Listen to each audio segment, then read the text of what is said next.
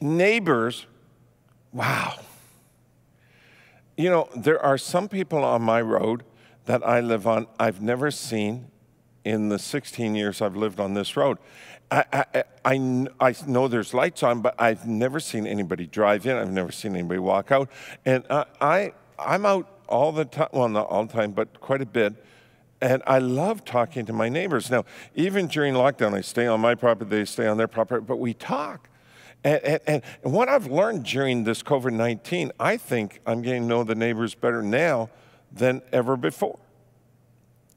One of the things I've been doing recently is trying to minister to them, but in a positive way, which doesn't turn them off.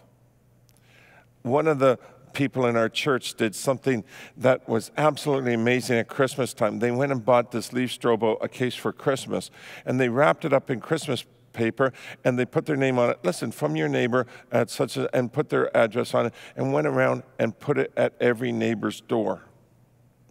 I mean, this is the time with COVID-19 where people are locked down or people are in their homes more than, and yes, we're out shoveling snow, and yes, we're out. This is a great time to get to know your neighbors. The other day, we were talking to one of our neighbors. They were going for an exercise walk because they're elderly and they need to walk, and they're lonely. And they stood on the street. We stood on our driveway. We were more than 6 meters apart, but they just needed to talk. And we had the opportunity of just sharing the love of Jesus with them.